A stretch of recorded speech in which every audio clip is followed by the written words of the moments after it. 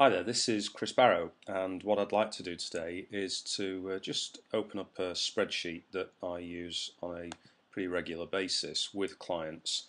And this is a spreadsheet that's actually measuring the client's key performance indicators. Now, what you can see here is that I've actually taken a group of clients from a couple of years ago. And what we've first of all done is we've inputted the gross annual revenues into the practice. We've then measured as a percentage of turnover, we've measured laboratory fees, staff salaries, material costs, the operating profit before tax as a percentage, and also the operating profit before tax as a finite number. You can see also I've measured how many days per week the principal is delivering dentistry, and various other indicators down at the foot of the spreadsheet.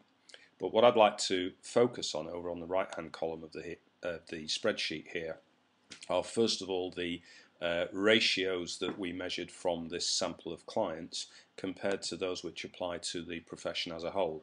Now, what's my source information for that? Well, it's a combination of two things. First of all, my own research of something over 700 practices in the last 14 years, and also figures that are published by the National Association of Specialist Dental Accountants.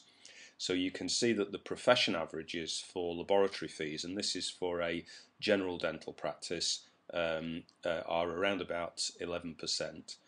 Staff salaries 17.5%. That assumes that all associates and hygienists are self-employed. If you had salaried hygienists in the mix, you would see that rise to 20%.